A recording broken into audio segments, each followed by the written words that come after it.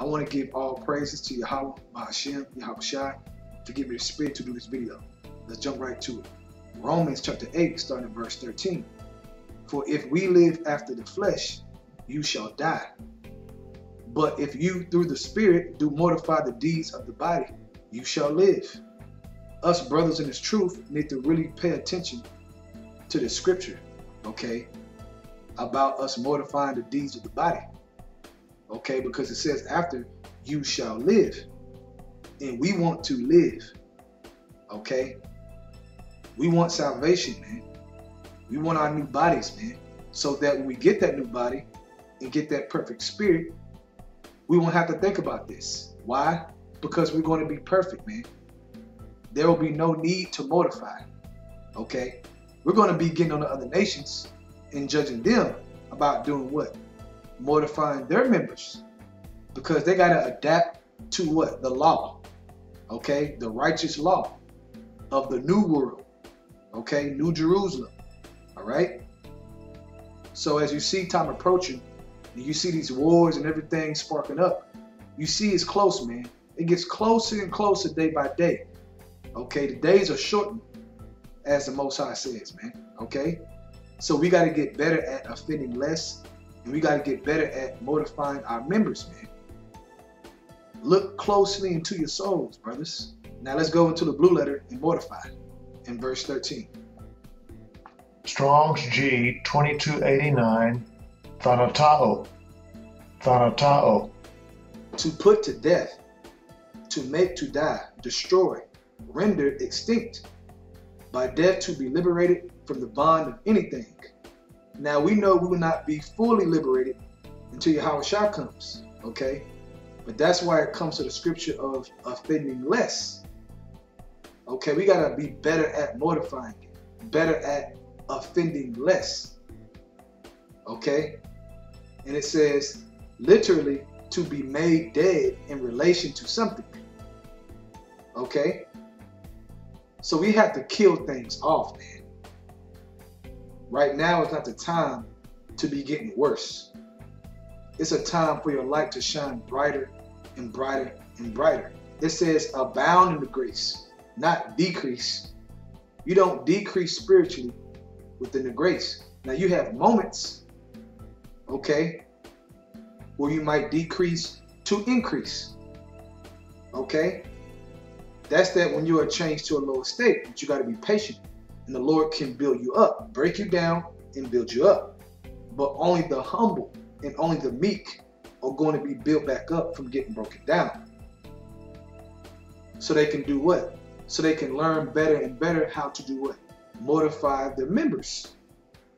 Okay? That's what this lesson's about, man. Sit down and really examine yourselves, man.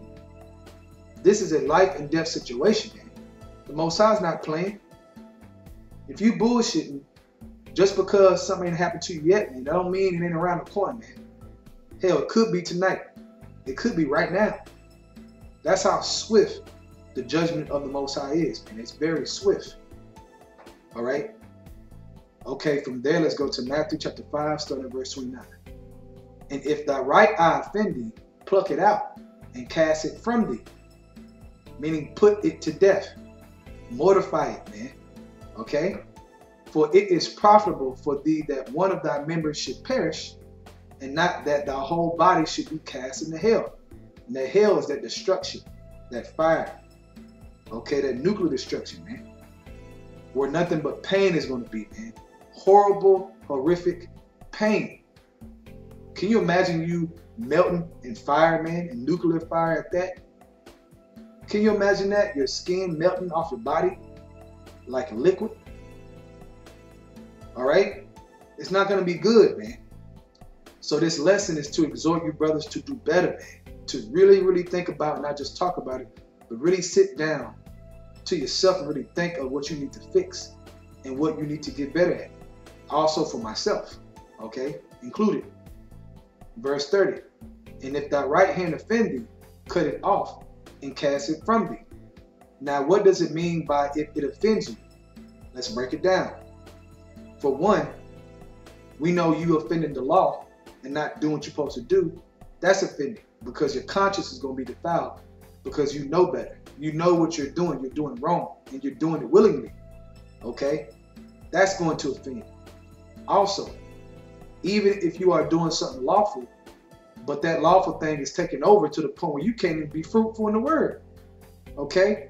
You're not even feeding the flock because your mind is what? Your mind is too much into that lawful thing. For example, you like playing basketball.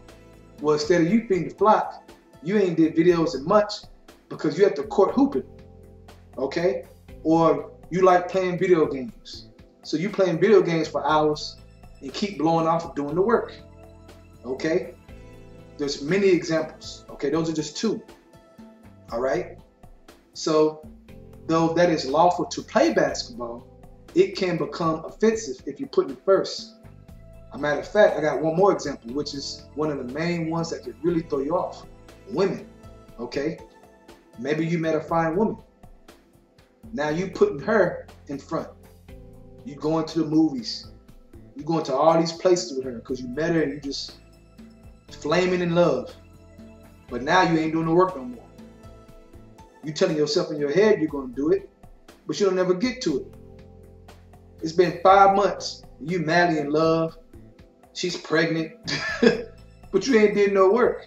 So is it lawful to be with a woman? Yeah, but guess what? It can become offensive. Okay, that's why I said cast it off, mortify it, man. Okay, you have to mortify your lust of all these things in the world, man, because these things in the world can take over, man, before you know it.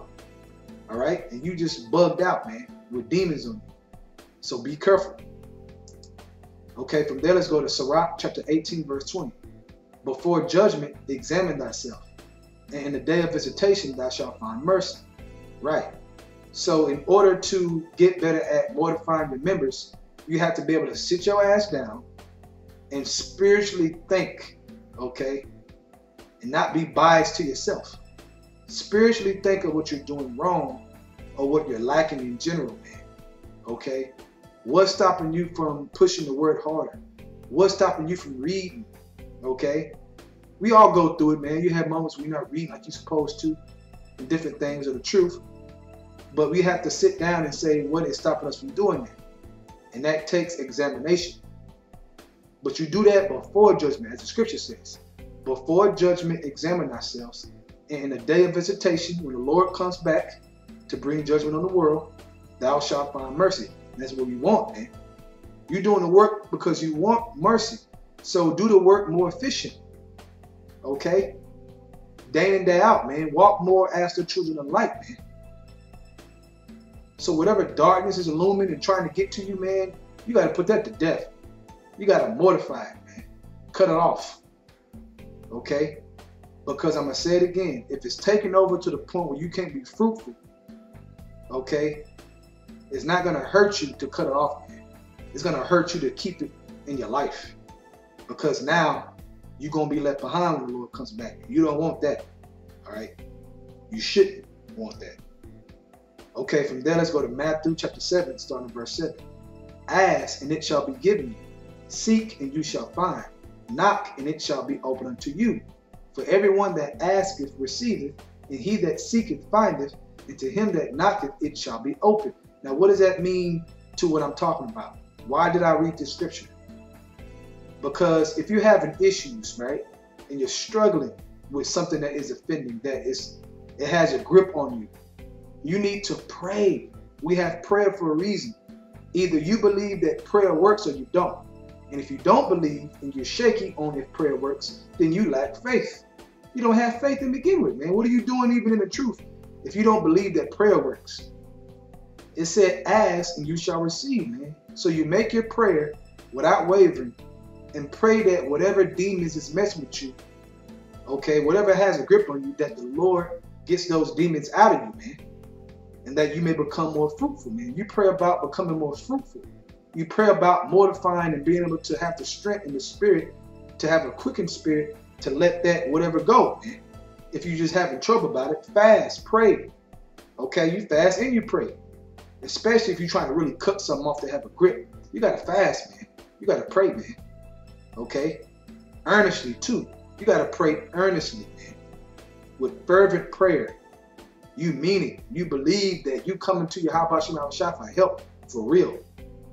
Okay? And believe that they will do it because you coming to them and you believe that they can help you. It's all about faith and belief. Okay? To be able to sustain, okay, on this narrow path within this straight gate, man. Because it gets tough. That's why it's called the straight gate. It ain't easy. But you got to go by the instructions of the word to be able to survive, man. Okay?